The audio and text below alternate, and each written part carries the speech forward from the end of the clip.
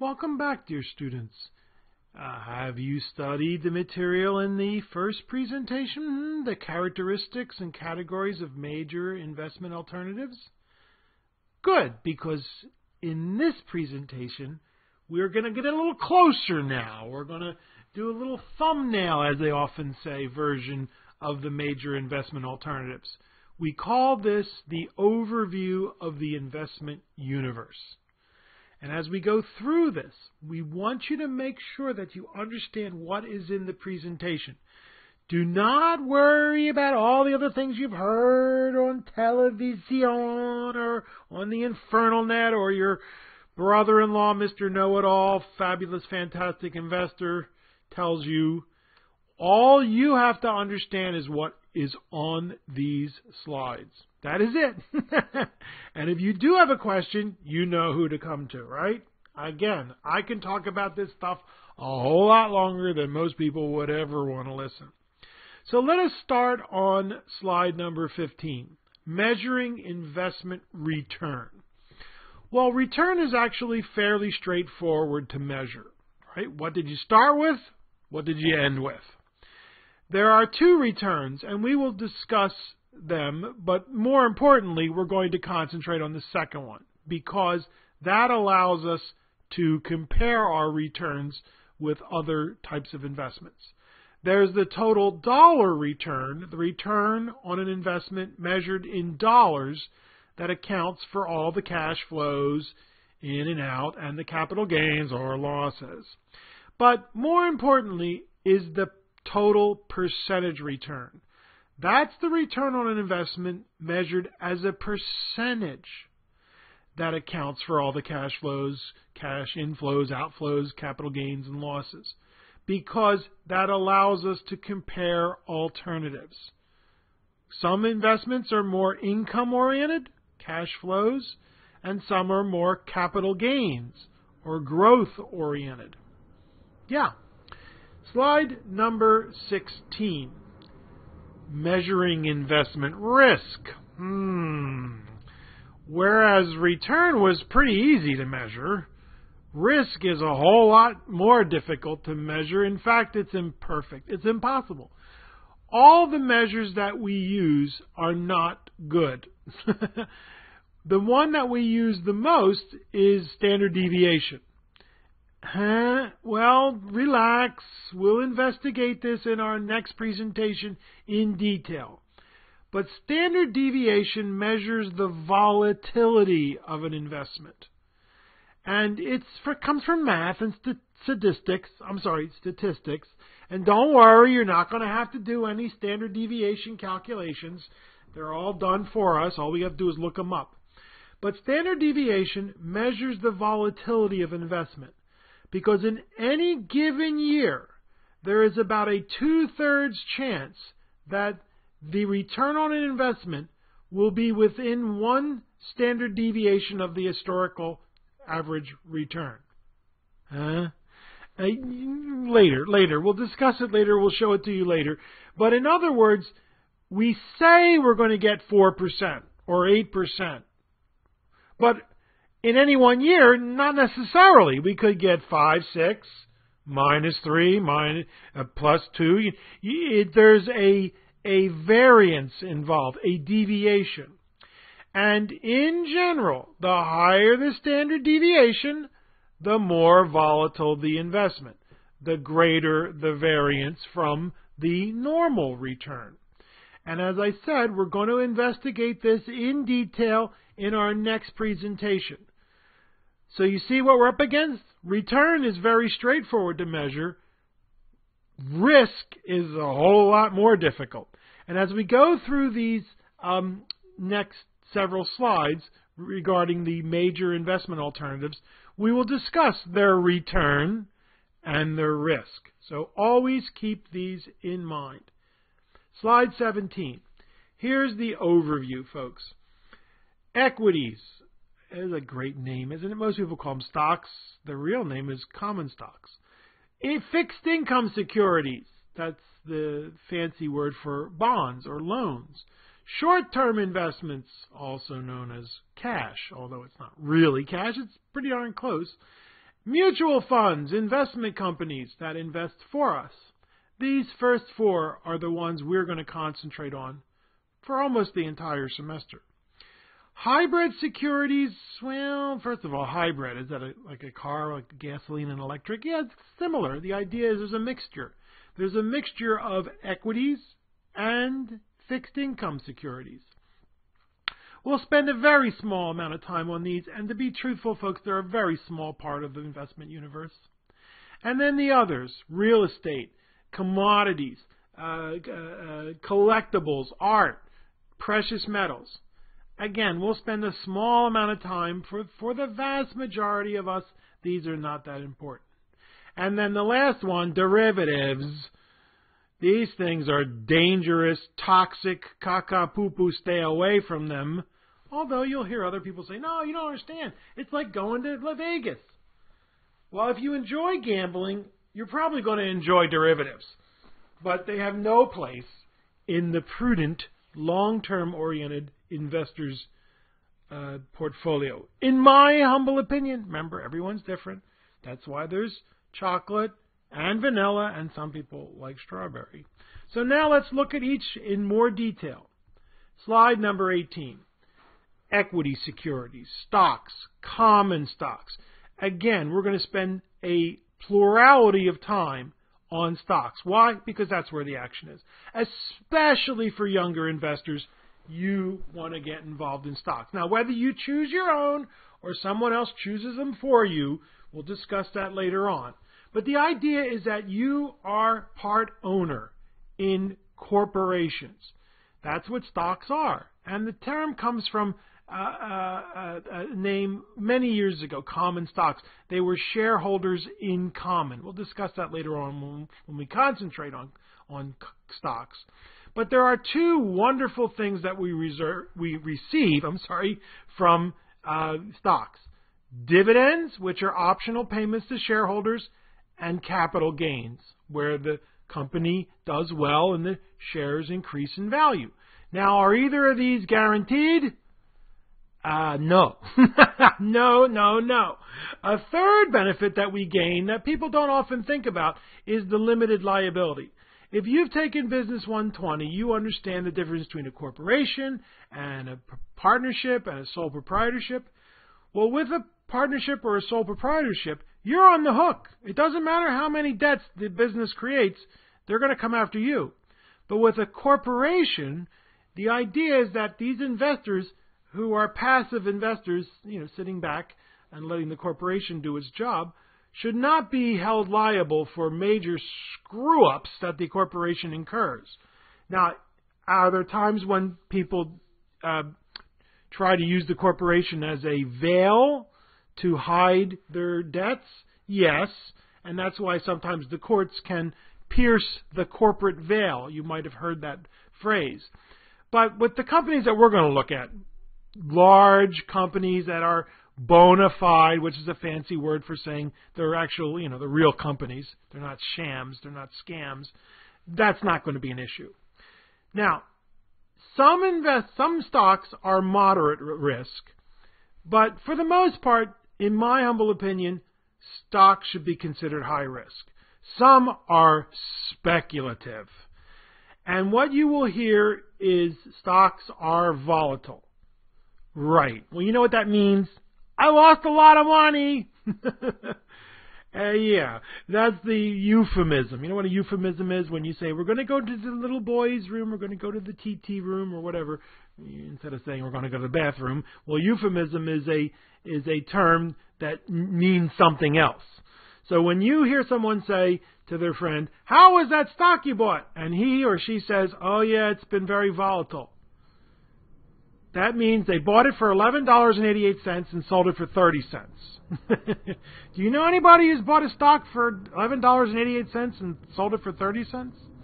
I do. I've known him all my life. He's kind of goofy, teaches investments at Southwest. It was a great company, folks. It was a phenomenal company that was making one of the most exciting new tech. Yeah, well, I'm going to do my best to show you that those companies can be identified And they can make you a whole lot of money, and they can lose you a whole lot of money. So whether or not you invest is your decision, but you'll be going into the proposition with your eyes wide open.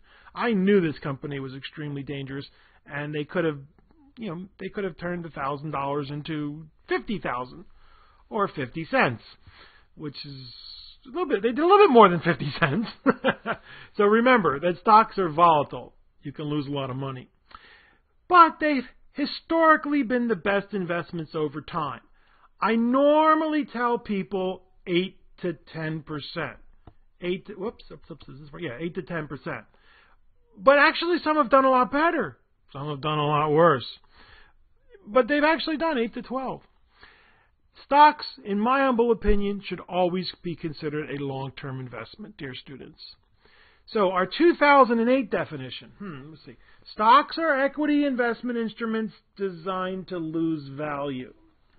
Yeah, 2008 was a rough year, folks.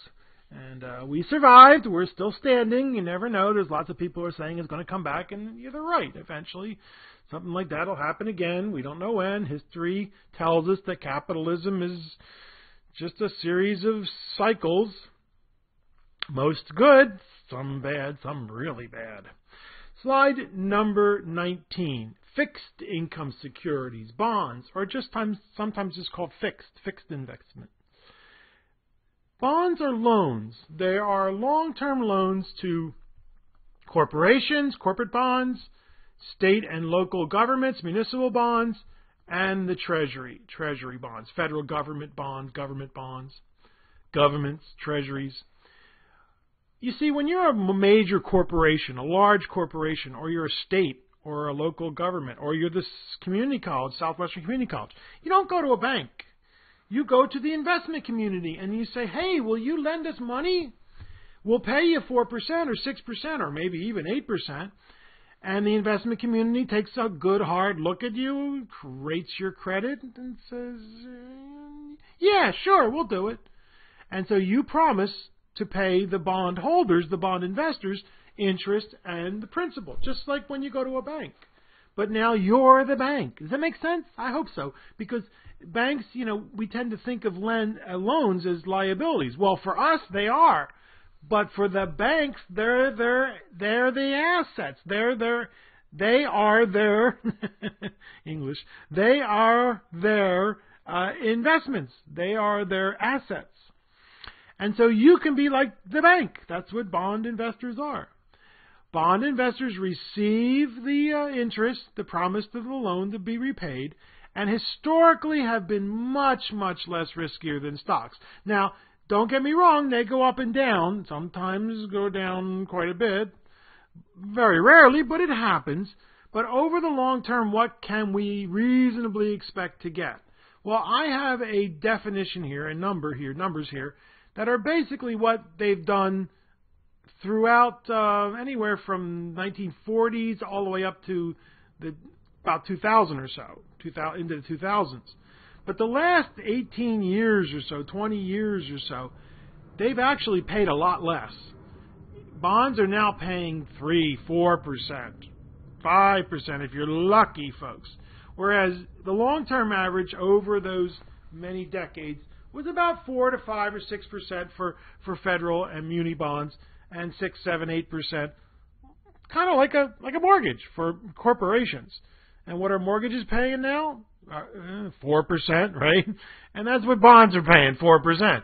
So right now, bonds are on the low side. But they've been inching up, and we'll see over the next several years, we should see them come back. Please, please, please, because that means the economy is stronger. And yeah, there's more demand for money, and investors are going to get paid more, yippee, yippee, yippee. But right now, they're paying on the low end of those numbers. Let's see. They're good intermediate term and long-term investments. There's a way for bonds to be short-term. We'll discuss that later on. But you think of bonds as intermediate to long-term. Now, let's take a look at the 2008 definition. Bonds are fixed-rate investment instruments designed to lose value. Yes, indeed, in 2008. Yes, you had to go back to 1994 to see bonds lose in value, but you go to 2008 and they lost big time. Not treasuries, but everybody else. Why? Because people were so frightened that the world was going to end They sold their bonds and the price dropped. We'll discuss that later on, how the price of bonds goes up and down. But yeah, bonds took it on the chin in 2008. Slide number 20, short-term investments, short-term vehicles, short-term instruments, cash. These are tradable securities that are designed to, park your money. Put your money in a safe place for a year or so. Remember, short term, right? What's short term? Well, most people in the industry use a year or so. I use up to 2 or maybe even 3 years, depending on how important the money is. It's usually guaranteed or pretty darn close, and it's extremely liquid. Many of them let you write a check, such as money markets. There's a very low risk of losing your principal. In fact, it's negligible. Usually it's either guaranteed or, as we said, pretty darn close. But what are we going to get? Exactly. Low reward. 2 to 5% over time. But now they're normally paying less than 1%. Some are paying a little more than 1%, but your savings account at the bank sure ain't paying 1%. We call this a place to park your money. And we'll also throw in a slide from BUS123, Financial Planning and Money Management, about an emergency fund. Put the money for your emergencies in short-term instruments, short-term investments. Now let's see the 2008 definition. Short-term investments are instruments designed to accept what remains of investors' money after they've given up on stocks and bonds, right? After they sold everything they had in 2008, where did it go? In a money market, in a savings account. Yeah, bad idea. Well, they did it. That was their decision. Slide number 21. Here are just some examples that we will discuss in our final presentation of this chapter 1. Like this chapter 1. We'll discuss these in detail. So here are all the different short-term investments. Most of these are available to us. The last 2, corporate paper, bankers' acceptance notes, not normally because they come in large denominations. So we'll come back to these guys in our final presentation for chapter 1. Okay? So put that on hold. Slide 22. I'm sorry, 22. Slide 22. Mutual funds. Yay, mutual funds! Mutual funds will bore us to wealth. The legal term is investment company. And I understand where the term mutual fund comes from, but I really like the legal term better, investment company. You want shoes, you go to a shoe company. You want a car, you go to a car company. You want insurance, you go to an insurance company. You want investments, you go to an investment company. Don't go to an insurance company for investments. You'll be very, very sad. This is a company that pools investors' money and invests in a diversified portfolio of securities. They're going to do the investing for you. And investors get 2 wonderful things. Diversification, because the mutual fund can purchase hundreds of securities.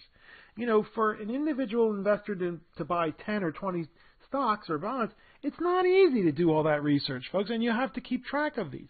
And the mutual fund does that for you. But they don't just invest in 10 companies.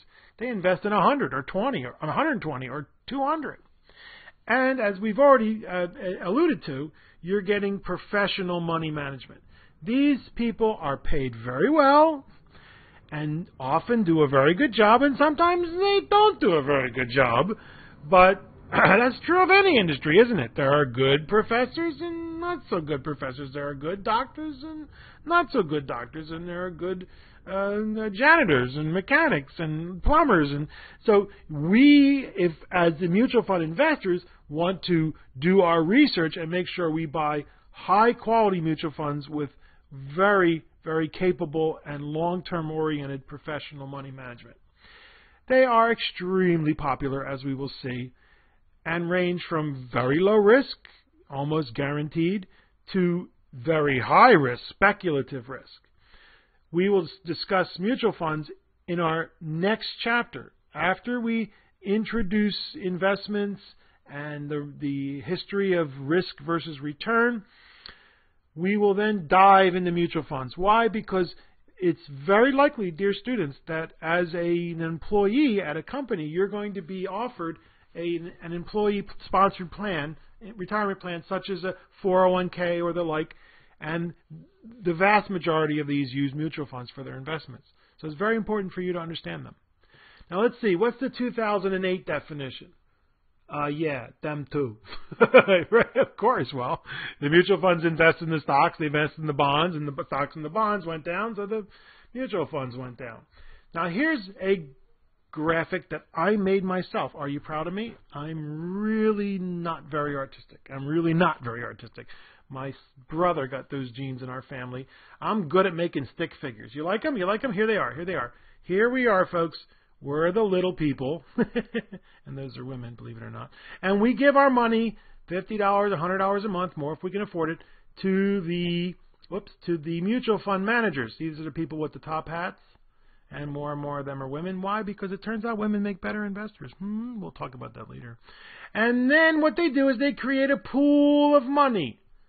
Now, I know it kind of looks like a potato, I'm sorry, but it's supposed to be a pond or a pool or whatever. And so there are millions of these people giving billions of dollars to these managers. So these pools are very large, these mutual funds. Again, I like investment company better. So what they do is they go out and buy stocks. It's called a stock mutual fund. They go out and buy bonds. That's called a bond mutual fund. Isn't it tricky how this works? If they go out and buy the cash short-term instruments that we've been discussing, then we call it a money market mutual fund. But usually the mutual fund disappears and people just call it a money market.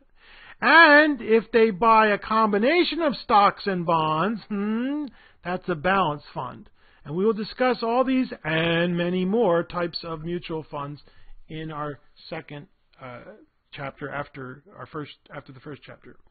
So, does it make sense now what's going on? They don't buy 10 stocks or 10 bonds. They buy 150. So if one company goes belly up, yes, your portfolio doesn't suffer tremendously. Approximately 50% of American households own mutual funds or used to. That's dipped, actually, since the Great Recession, but it's coming back up again because it's very likely that you're going to have one of these as in your employer-sponsored plan, or your own IRA or Roth IRA.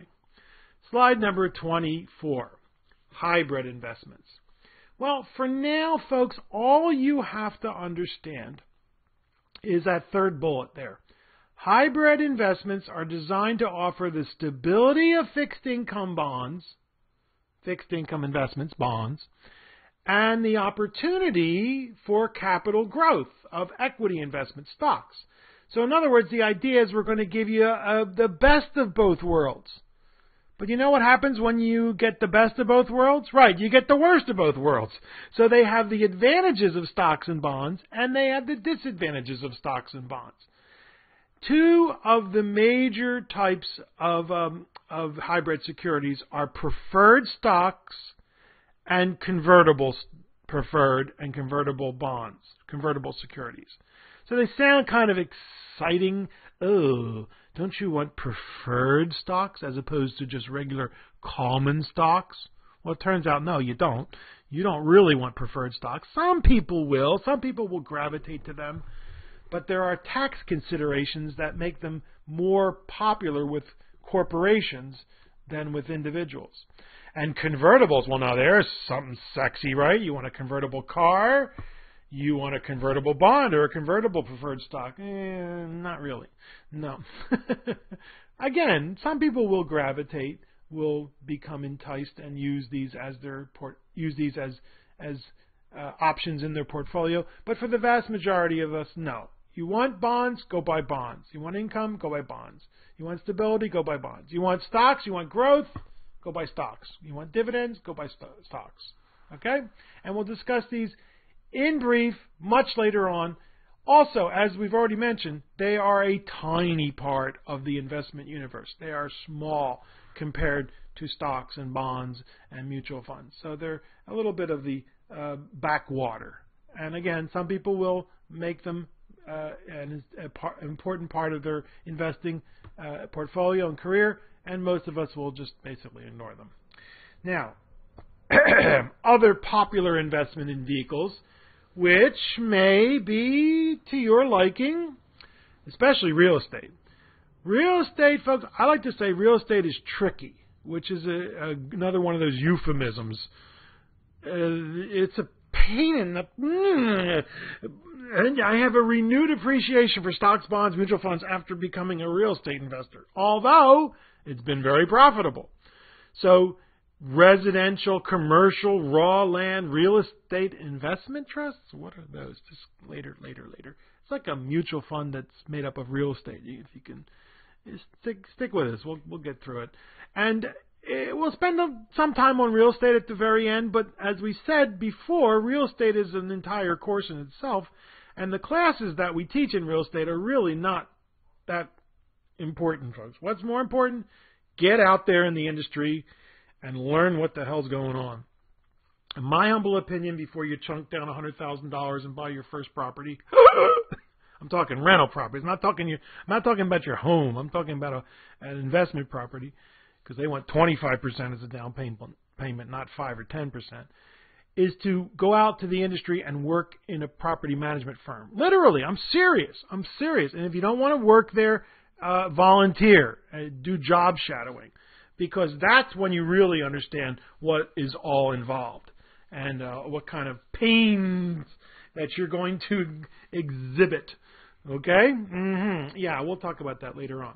Now, these others, tangible assets, precious metals, jewels, arts, collectibles, tax advantage instruments, we'll spend a tiny bit of time on these folks, but they're, for the vast majority of us, no, they're not that important.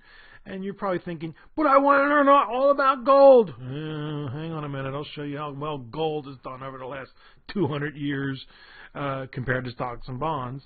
Yeah, you don't. Unless you believe the world is going to end, in which case, get out of the northern hemisphere, go down to Tierra del Fuego, and learn to raise goats. Because you don't want to be if you're one of those people who believes the whole darn thing is going to collapse and fall into a pool of tears, you do not want to be in the northern hemisphere when it happens.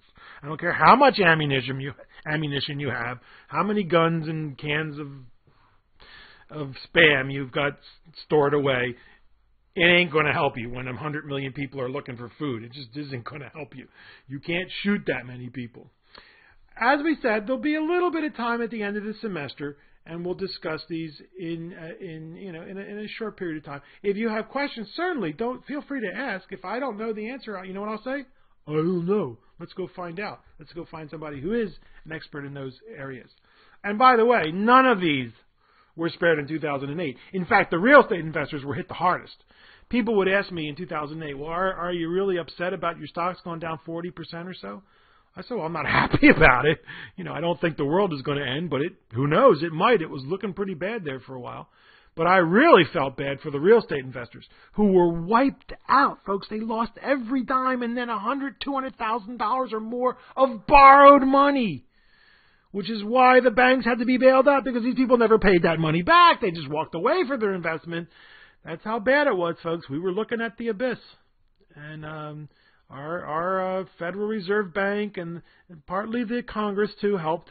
And the fact that we're such a resilient economy, the United States, innovative and resilient and resourceful economy, we got through that. Now, there are people who say, no, we just postponed it. I tend to disagree. I don't think we postponed it. I just think we've set the stage for another one, and I don't know when that's going to happen, but I don't know what it's going to be. It's probably not going to be real estate. Who knows? You don't know. It could be cryptocurrencies. It could be whatever, cyborgs or DNA transplants. We don't know what it's going to be, but the next bubble is going to happen. And when it does, hopefully it won't be as bad as that real estate bubble. And before that was the internet bubble, and that wasn't anywhere near as bad as the real estate bubble. So, capitalism ain't perfect, folks. Be ready. Think long term. Now, I digress. Let's go to slide 26 and discuss our favorite, I'm joking here, folks, favorite investment alternative, and those are derivatives. Now, as we said, many in the financial world, myself included, do not characterize these as investments. They are speculations. which is a fancy word for gambling. Whenever you hear us use the term speculation in this class, you can insert the word gambling. You can replace it with gambling. Speculative securities, derivative assets. Let's start at the top here. Derivative assets are speculative securities that derive their value from an underlying asset or what? You mean they're not the actual? Right. They're pointing to something else and saying, I am getting my value from that stock over there, or I am getting my value from that bond over there. And how does that work? Don't worry about it, Bobby. Sit down, relax. All you have to know is memorize that one line. They derive their value from something else. And remember that the two biggest, although there are many more, the two biggest examples are options and futures. Don't worry about calls and puts and contracts and commodities and stock indices. We'll discuss those later on. But options and futures are the two big examples of derivatives, and they derive their value from some other underlying security or asset. And what do we know? They are dangerous. They are deadly. Mr. Warren Buffett, one of the world's greatest investors, calls them weapons of mass financial destruction, right? You heard of weapons of mass destruction. Weapons of mass financial destruction. Of course, he was right. And so let's take a look at what they were like in 2008. The derivative speculators did not feel so all alone in 2008. Usually, they're the only ones who are proud to have only lost 30%. Hey, I only lost 30% last year. I'm done pretty darn well in derivatives. The year before that, I lost everything. It's gambling, folks. Stay away. It's gambling. Who knows? You might win. You might also win at Vegas. You won't. It's not going to happen. Slide number 27. So what are our emphases in this course? What are we going to emphasize? Well, here are the four big ones, folks. We're going to spend a whole lot of time on stocks where you are an owner. And if you have a long-term perspective, that's where you want to be. We will spend some time on bonds where you are loaning your money, and some people just don't like, they think stocks are too darn scary. I hope to convince them no, because if the world does end and all your stocks become worth zero, assuming you're buying high-quality stocks, then it doesn't matter where your money is because all the bonds are going to go and all the banks are going to fail and all the hospitals are going to be shuttered and the schools and the fire departments and the police departments and there's no food at the Vons and there's no gas at the Chevron station, no clothes at the Gap, and the cell phones aren't working and the sewers are backed up and SDG&E is not pumping out. Yeah, it could happen. I don't think it will, and failure is not an option. Get out there, put on your pants, get to work, and make sure it doesn't happen. We will also spend a little bit of time on cash, short-term securities. Why? Because there's not much to really learn about these things. They're pretty darn straightforward, and we will stuff them into this chapter, okay? Get them out of the way. And then we'll spend a good deal of time on mutual funds. Why? Because as we've already said, very important choices. Very important asset class for most of us who work at a company that has an employer-sponsored retirement plan. For the vast majority of investors, these are the most popular and most important financial investment options. Now, if you are gung-ho about learning all about real estate, contact me and I'll give you whatever I can and then point you in the direction of people who can help you get an internship or the like, or just job shadow or the like, because real estate is a very, very important investment alternative. But it's a pain in the patootie, folks. It's not easy. So here are the major emphases in our course. Cool? Are you ready? Excited? I hope so. As I said, I can talk about this a whole lot longer than most any reasonable person would ever want to listen. And hopefully I'll make you a non-reasonable person and you'll be excited to hear all about these. That's my goal. My goal is to get you excited about investments. Slide number 28. So now in the face-to-face class, folks, we have these ABCD cards. because we don't have a whole lot of money at Southwestern. At SDSU, San Diego State, they have these little buttons next to the chairs, and the students press A, B, C, or D, and it lights up on the screen how many people picked A and how many people picked. We don't have that kind of money, but so it's a way to check for comprehension. And if you've printed them out, you already know the answers. If you printed out the slides before you're listening to this or watching this, you already know the answers, so I apologize. But what are investment companies that pool investors' money and invest in a diversified portfolio of securities? Investors get two wonderful things: diversification and professional money management. Right, you know what they are. Right, those are mutual funds. The investment company is the legal term. But you're not going to hear that unless you work in the industry. Mutual fund is the popular term. That's what you're going to hear. So you pool your money with other investors. You get a diversified portfolio of stocks, bonds, whatever. And hopefully your professional money managers are good at what they do. And they will make you wealthy. They will bore you to wealth. I like that term. Slide 29. What are investments that represent ownership in a corporation? Ownership. Investors receive dividends and capital gains or capital losses. What are these? Equity, right? Your ownership. You know what they are. Those are common stocks. And when people use the term stocks, they are almost they're almost always talking about common stocks. If they say preferred stocks, then they're talking about preferred. And again, I know common doesn't sound that exciting. I don't want just Indian common. Yes, you do. You want common stocks or just stocks. Slide number 30. What are investments with very little risk and correspondingly very little return? This is often used as a place to park your money or for an emergency fund of 3 to 6 months of income. Right, short term. Little risk, little return. Low risk, low return. A place to park your money for 3, 6, 9 months, a year or so, maybe even 2 years, depending how important it is. But if you don't need the money soon, you need to find some better alternatives that will pay you better over time. In my humble opinion, it's your money. Slide number 31.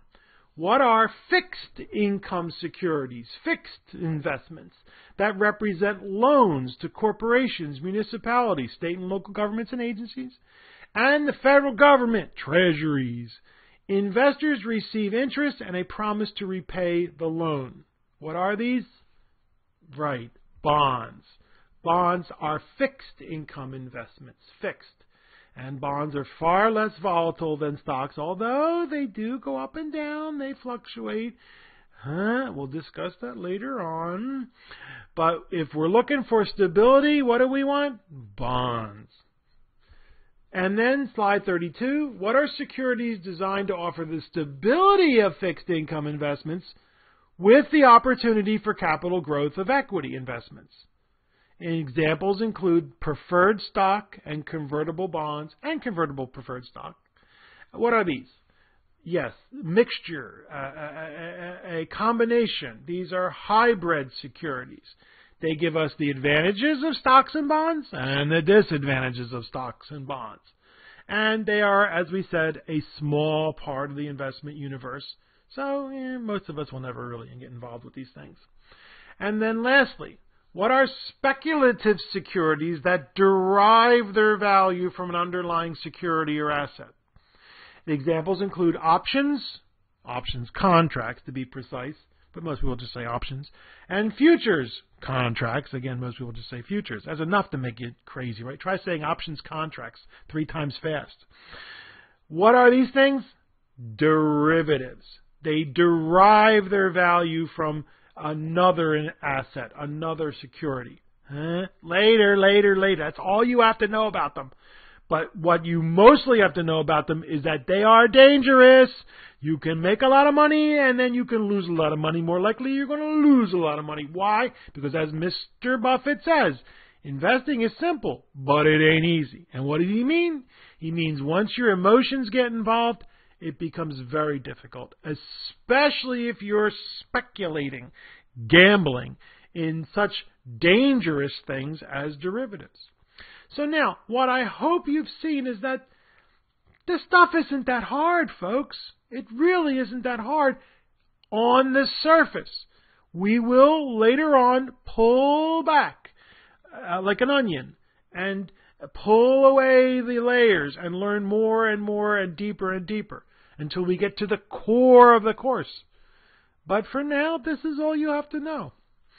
And for one last little exercise here, slide number 34. What are reasonable long-term expectations of returns from the following investments? Long-term. In any one year, you don't know what you're going to get. But stocks, right.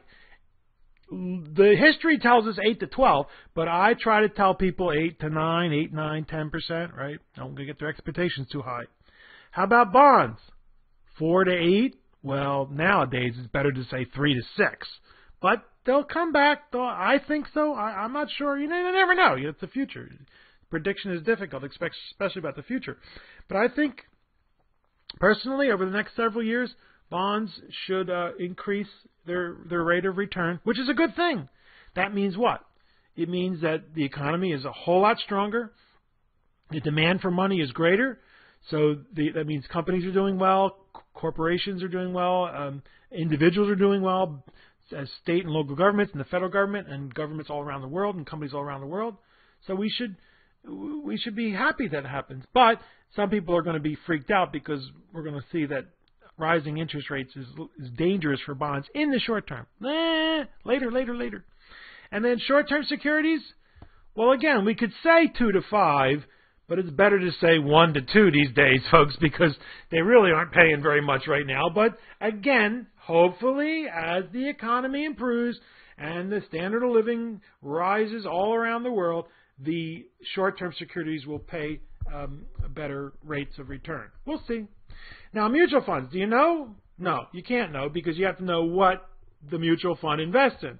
If it's a stock mutual fund, it should follow stocks. If it's a bond mutual fund, bonds. If it's a money market mutual fund, it should follow the short-term securities. Now, what about hybrid securities? Well, we don't really know about them either. They tend to be in between bonds and stocks because, again, they have the advantages and the disadvantages. So, but not always. They might turn out to be really good investments. They might turn out not to be so good investments. And what about derivatives? Well, let's just say that I wish you tremendous amount of luck if you start getting involved with these things, folks, because you're going to need it, because they're dangerous. Is that enough said? Enough said. Good. Okay, so are you excited? Is it really that hard, this stuff? No. Investing is simple, but it ain't easy. We're going to deal with the emotions later on. But for now, make sure you understand what is on these slides and can, in a few sentences, describe to somebody who has no knowledge whatsoever what a stock is, what a bond is, what a mutual fund is. That's all you have to do. You do not have to go into detail. In fact, I wish you won't. I wish you just stay in this on the surface here, looking at it from far away, the overview of the investment alternatives. Because when we come back, folks, when we come back into our next presentation, we are going to wrap the entire semester into one presentation. We're going to discuss the relationship, the eternal struggle, the eternal tug of war between risk and return. Do you want to eat well or do you want to sleep well? See you in our next presentation.